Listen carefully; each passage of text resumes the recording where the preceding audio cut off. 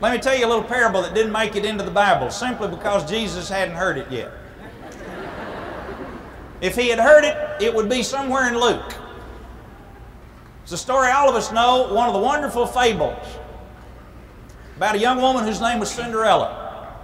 If there was ever a person who identified with Cinderella, it was me. I absolutely felt like the whole world had gone to a party and I was home clean and ashes, chained to the furnace. Built like the broom that they swept with. And I felt miserable and twisted and contorted and angry, and I was a Christian.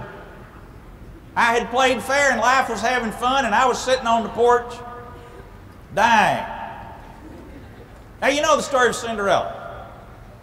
She was a scrub girl with this old weird ugly stepmother. Hey, you know this.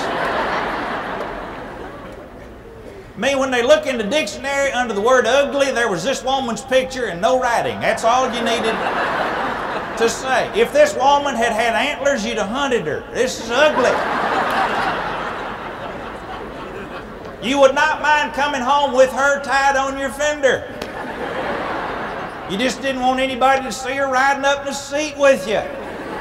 Ugly. Lots of ugly. Serious ugly. Basic ugly.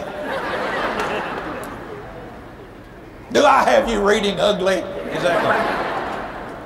Now she had 2 daughters that were also ugly. Hard for ugly to have pretty. Easy for ugly to have ugly. Twice. Well, the word had gone out. The king was quite upset because his son, who was called the prince, was getting ready to inherit the throne, and he was 35 years old and single. And you cannot leave a kingdom to a single adult. So the king decided we got to find a wife for the prince. Somewhere there is a Diane for my Charles. And we will put their pictures on the cookie boxes of our country. So in order to find the loveliest woman in the land, they had what Baptists used to worry about called a fancy ball, a party, a hoopla, a sock hop, if you please. Now, I've just heard about those. I didn't get to go. When I was growing up, that's one thing they didn't want you doing. Going to dances. If you dropped a bowling ball on your foot, don't hop around, they'll think you're dancing. You just stand still and share your witness. Rejoice!